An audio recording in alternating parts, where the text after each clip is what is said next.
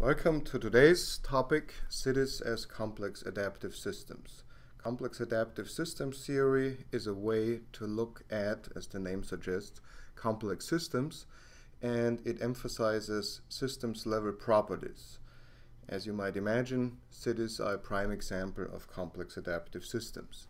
So in order to understand this more deeply, let's try to think about what a complex adaptive system could be. But before we do that, let's introduce a distinction. Former Chancellor of Austria, Fred Sinowatz, before an election, asked by a journalist about a particular topic, answered, "Everything is very complicated," at which point he did not get re-elected.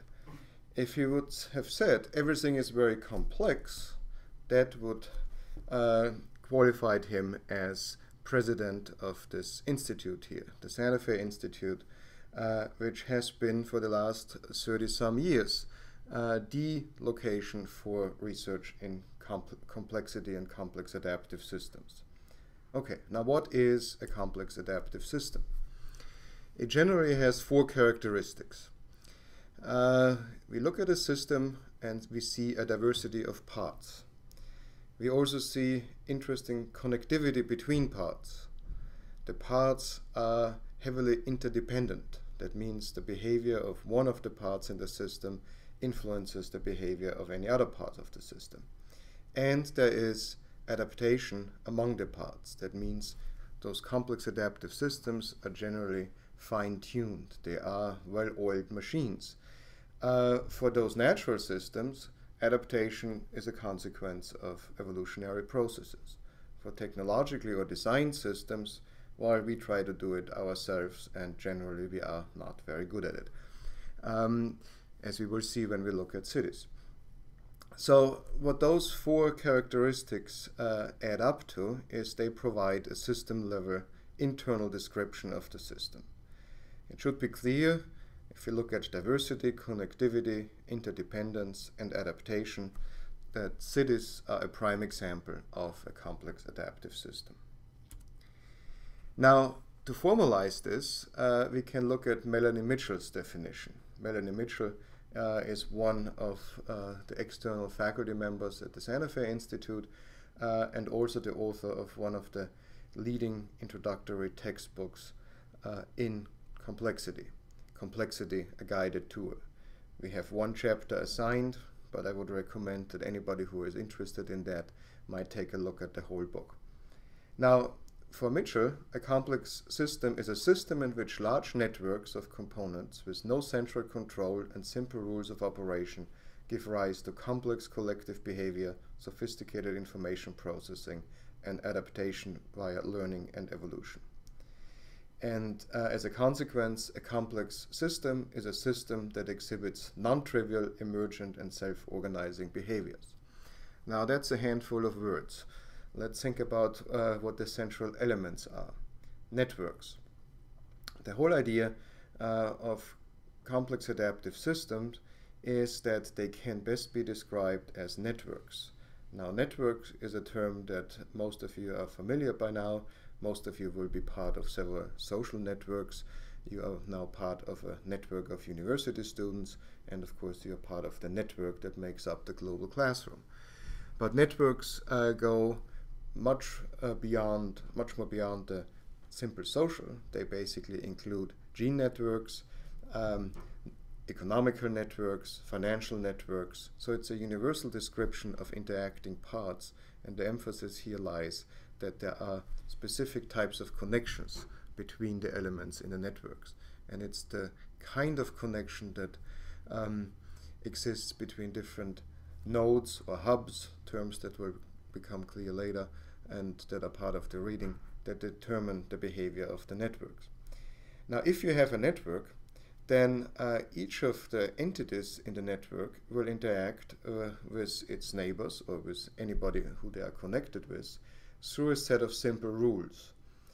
And the interesting thing about this is that those simple rules can then generate very sophisticated, non-trivial or emergent behavior for the system at large. Now you can think of a very simple network that describes a behavior. Imagine you are in a soccer or a football, well, imagine a soccer stadium, and all of a sudden a panic starts. So everybody will basically have a very simple set of operational rules, namely run, and collectively that then describes the emergent property of the crowd as it tries to exit a stadium. That's a very simple network. More complex networks are, for instance, financial systems, and if you remember what happened in 2008, you see that those networks can lead to some fantastic crashes because everybody tried to save their own skin, and collectively that led to the financial crisis. So networks are essential. Now, if we look at the dynamical properties of complex adaptive systems or networks, we can see that besides interactions based on simple rules, there are a few more essential processes. Signaling and information processing, for example. And that is basically an essential way of how communication happens along networks. Adaptation, that means that those networks change through time and become better adapted to specific tasks. As a consequence, as we have already discussed, we see emergence and self-organization, properties that arise only at the level of the networks and that are not present with any of the individual parts. Networks can also generate novelty. They can explore and show new and unexpected behaviors and features. And networks tend to be relatively robust in the sense that small perturbations often do not really matter in the functioning of the network. Now think about a social network. Generally, a group of people, if they're communicating via Facebook or any of the other social media, if a few of them drop out, that doesn't really change the group as such. Unless, of course, it's a particular architecture of a network where you have some central players or hubs, and if you take them out, then the whole network will undergo dramatic changes. So novelty and robustness are very intricately linked features, and we will discuss this in class some more with some examples as they relate to cities. Another important feature of networks and complex adaptive systems is that they have a certain degree of unpredictability.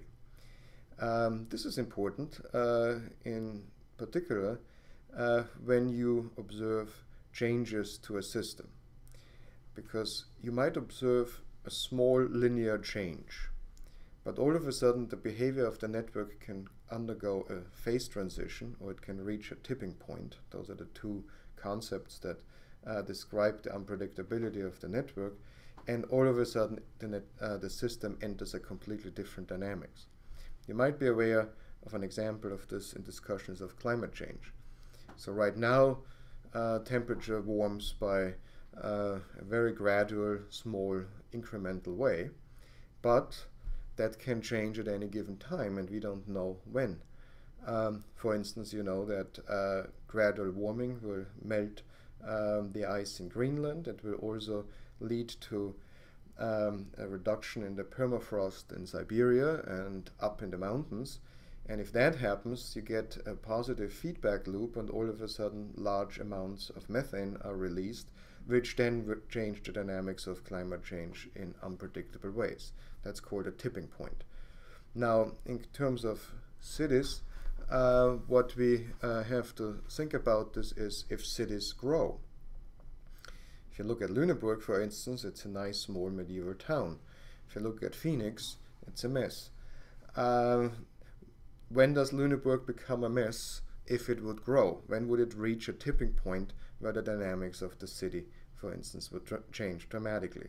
Those are the kind of issues that we want to study in the context of complex adaptive systems. A final point, complex adaptive systems also have a history.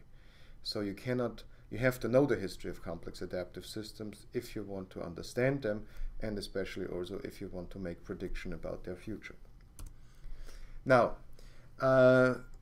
we have a whole set of readings that we will introduce in a moment, but before that I want to give you a set of 5 guiding questions that you should keep in mind when you do the readings for this topic.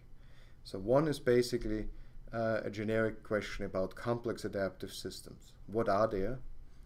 And you can ask the same question, are there any interesting systems that are not complex? So in other words, isn't everything complexity or not? What are essential characteristics of complex adaptive systems beyond the ones that we have introduced here, and how do those more abstract notions apply to any concrete system? So think about your city, Lüneburg or Phoenix, and what are the characteristics in terms of complex adaptive systems that you can find in these concrete instances. What are the elements of a science of complexity? You will see some of those references in particular the Mitchell reading. So think about to what degree a science of complexity is actually the science of the future, and especially also a foundation for understanding cities. So that's the next question. Why is the theory of complex adaptive systems essential to our understanding of cities? And we can ask the question, what do we gain from such an abstract theory? How can we make it more concrete? How does it play out in concrete problems and instances? Now, you have 7 readings and resources, none of them too long, all of them extremely interesting. The first reading is the first chapter of Melanie Mitchell's book, Complexity, A Guided Tour. It basically poses the question, what is complexity? You have to keep in mind that Melanie Mitchell is a computer scientist, so take that into consideration. The second reading is arguably the classical starting point for any investigation of complexity and complex adaptive systems. It's a paper from 1962 by Nobel laureate Herbert Simon. So one assignment is read up who Hermann Simon was. It's a paper called The Architecture of Complexity, and it's foundational from areas from economics to biology to complexity theory. It's a brilliant paper. Then we have 2 TED Talks. Remember, TED Talks are those 18-minute talks on a specific topic. One is by Deborah Gordon. She is one of the most prominent ant researchers from Stanford, and she basically explores the question of what can ants tell us about people and cities, what can we learn about the emergent properties that we can see in an ant colony. Another TED Talk, more abstract, by Stephen Wolfram, the founder of Mathematica, who basically explores how computation is basically the underlying theory of complex adaptive systems. Now then we have 3 readings that are more specific about cities. A short, more or less, essay by Louis Bettencourt and Geoffrey West, A Unified Theory of Urban Living. This basically sketches the elements of how to understand cities as complex adaptive city systems. A more specific paper by Louis Bettencourt and several of his colleagues about growth, innovation, scaling, and the pace of life in cities. Now this brings in an important principle that physicists brought to the table, and namely the idea of scaling laws. That is, well, what can we learn from looking at systems at different sizes, and how do they compare? In physics, that's called a scaling law or power law, and it has become a very important formal description of cities. So this is a more technical paper, and we will spend quite some time in class discussing what it means.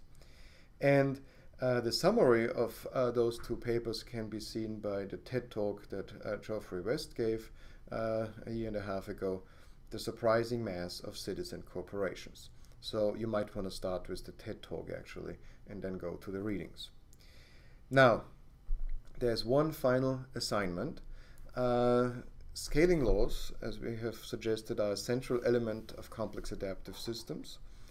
Now, Phoenix and Lüneburg are different in size and scale. So you might want to collect into the future data that will enable us to actually compare those 2 cities.